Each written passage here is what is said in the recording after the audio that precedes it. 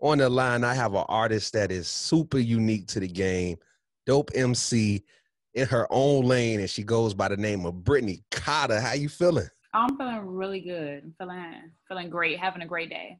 How you That's, doing? that's good to hear. I'm doing pretty good. I can't complain. It's the holiday season right now, so it's a little hectic. Understood. How you been holding up during the holiday season as of now? I've been staying in the crib. I Quarantine. mean, yeah, can't really do much, can't travel. So I just been staying at home. I'm actually about to join like a book / like wine club. So we're gonna be having like Zoom meetings, during the month. So that's tight. That's funny to hear that. So you're gonna be getting tipsy while reading. Hopefully you be able to make Hopefully it. that goes well, Hey, look, invite me out. I would love to drink some wine and see if I can make it through a chapter or two. We definitely will. I'll send the invite out. Now, on the music side of things, I want to know, before the music, who was Brittney Carter?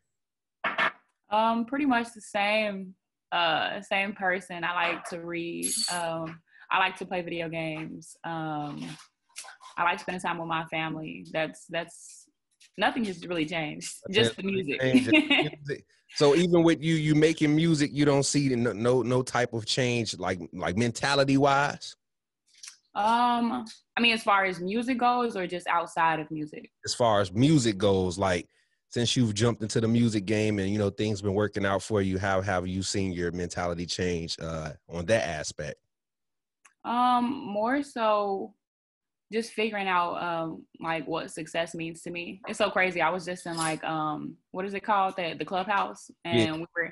I was like in some type of meeting where artists were talking about how, I don't know, like how we often compare ourselves to other people when we aren't really other people. We got to figure out like what success means for us.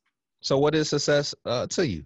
Making time for the stuff I love, while also like being able to create music and doing like the things I love. Now, I also would like to know, and I'm pretty sure our audience would like to know as well, what's some ultimate goals besides music? I wanna write books. Possibly like recreate some of my favorite books and like into film. I think that would be tight. So that's probably something like in the near future, or maybe in the like the next like 10 years or something, that I'll be looking to do. I would love to see like an autobiograph, something on the side of that, a documentary. I see that happening. Yeah, that'd be dope. Because listening to your music in general is pretty much like your storytelling. You know what I'm saying? And just the way you dig in deep to share your feelings within your music, to me, it shines. It shines, and a lot of people enjoy it. Myself, we've been playing your music heavy over here at Vocalo, and yeah, you have a very dope storytelling side. And I was listening to a track on your project, As I Am. Before I speak on this record, break down As I Am for our listeners. It wasn't really a deep meaning behind it. I went through a series of different like titles for the project. I wasn't really sure what the name of it was going to be. Like, I had all these songs that sound similar, and I was still trying to figure out exactly what I wanted like this first project to be like, or what I wanted it to say. The songs were like bits and pieces of like who I was, and so the title made sense. Listening to the records on the project, I'm like, yo, this really suits you well. You're really telling your side of who you are. And I'm listening to track 2, which is I Ain't God. And you said something that stood out to me. You said your reputation is on the line right now. And hearing you say that, I'm like, you're getting your name out there. And to hear you say that your reputation is on the line, I just want to know, why do you feel that way? Who knows when I wrote that, like, but I guess it was just like, this is my first project out, so it has to say something. I didn't want to just put out anything, and I feel like being an MC, your first project says a lot. Like, I'm looking at all of my favorite artists that I listened to growing up, and I'm just like, okay, like, I can't just put out anything. I had scrapped a whole like project that I was working on previously to this one. Cause like it didn't meet like my standards, and I was like, okay, we gotta start over. So you telling me you got a whole nother set of songs on the side that you just... I never, yeah, they're probably like never gonna drop. It was early on. It was really early on. So how many songs in total did you record for As I Am? I recorded the 9. Just the 9, so not even including the tracks you're not releasing. Yeah. It's okay. I recorded those 9. Like I picked the instrumentals for those. Like those were the instrumentals that I was set with, and I like started like brand new with those 9. Got you. Now, you also on track 8, you spoke on Happened So Fast. You know, a lot has come your way. You know, with things coming your way, do you ever find yourself, I guess, I'm not gonna say fearing what's coming, but do you feel you're prepared for the success coming your way? Yeah, I think it was more so of me just being in my own head. Like we had a conversation about just me being perfectionist. Like I always want everything to be perfect.